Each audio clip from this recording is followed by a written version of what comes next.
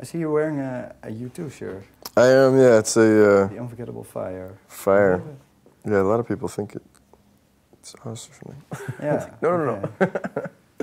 Oh, you like U2? I do like U2. This was actually the only clean shirt that I had today, and I heard you guys were going to bring a camera, so I wanted to look nice for you. But yeah, we like U2. Yeah. What's with U2 that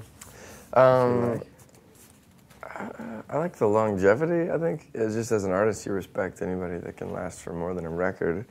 You know, like Springsteen and all those people are kind of in that category, you know, where they've just been here forever. And I think one of the reasons U2's been around so long is that they've always like stayed true to themselves, despite everybody telling them they're bad or good or horrible or the best or whatever. They just kind of keep progressing. Yeah. And that's what you would like to yeah, I think it is the goal as an artist that, you know, we didn't think we'd make enough money to ever quit working at Starbucks, and to be here in Holland interviewing now, you know, it's like total shock, and it's a bit of a surprise for anybody from a little town in Colorado. So yeah, longevity is definitely one of the things that we're thinking about. Okay. I read you all have a Christian background. Yeah, we do. We all grew up in church, singing and like leading. I played piano, and Joe like played guitar and sang at his church and stuff. I think that actually did a lot for us. Like musically, you had to be able to sing it as a big group of people. Otherwise, it was a bad song. Because if it was just for one person, then it's like this selfish little thing that you're doing, and nobody can be a part of it. So, you know, like songwriting-wise, we always, I think, just naturally try to make songs that people can sing along with. And you mean relate to or sing along? No, sing along, sing along with. Yeah.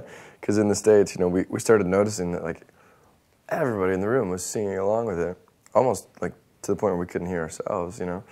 And we're trying to figure out where that came from, and I think a lot of it's from church. But what is the secret then? When do you sing along with a song?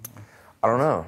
I really don't know. We just grew up in church knowing the difference, I guess, between the songs that were too complicated or too hard or something, or people didn't relate to them or something, and then the songs that everybody liked a lot and it worked. So I think we got a church pop background.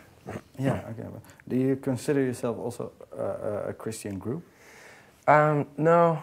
I think there's a fear, no matter what your religion is, there's a danger in making your band that. You know, if I'm Buddhist, I don't want to make a Buddhist band. I just want to make a band that people, you know, they like the music or they don't like the music. If they hear that I'm Buddhist and they don't agree with being Buddhist, then they don't listen to the band. That doesn't work. So, you know, like, you know, the guys in the band we're Christians, but I think to make that like the label, the very first thing that you see, it's like, if you're not a Christian, why would you listen to us, you know? So in America, there's a very stark division between Christian music and non-Christian music, and if you're a non-Christian, you listen to non-Christian music, and nobody listens to Christian music that's not Christian, and it just didn't work for us. So. Okay.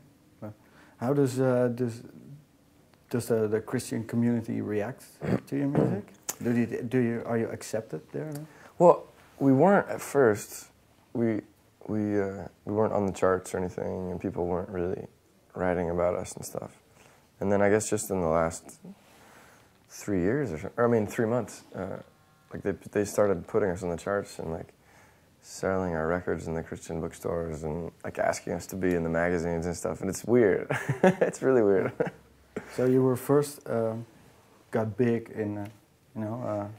Yeah, just normal, in the normal. Radio and stuff, yeah. And I thought it was the other way around. No. We, like 2 months ago, I think, my mom called me because she listens to Christian radio. And she's like, I heard your song.